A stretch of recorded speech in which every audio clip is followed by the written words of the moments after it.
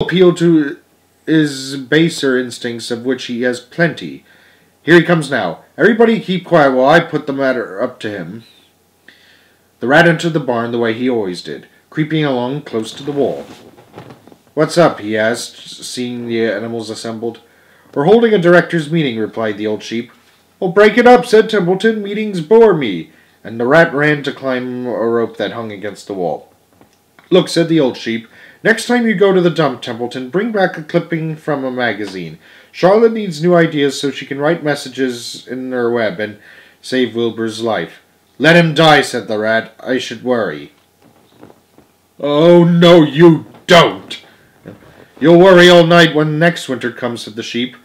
"You'll worry all night on a 0 morning next January when Wilbur is dead and nobody comes down here with a nice pail of warm slops to pour into the trough. Wilbur's leftover food is your chief source of supply, Templeton. You know that. Wilbur's food is your food. Therefore, Wilbur's destiny and your destiny are closely linked. If Wilbur is killed and his trial stands empty day after day, you'll grow so thin we can look right through your stomach and see objects on the other side." Templeton's whiskers quivered. "Maybe you're right," he said gruffly. "Of course she is. For once. I'm making a trip to the dump tomorrow afternoon. I'll bring back a magazine clipping if I can find one." "Thanks," said Charlotte. "The meeting is now adjourned. I have a busy evening ahead of me. I've got to tear my web apart and write terrific." Wilbur blushed.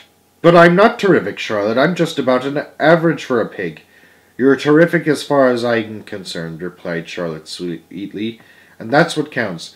You're my best friend, and I think you're sensational. Now stop arguing and go get some sleep." To be continued.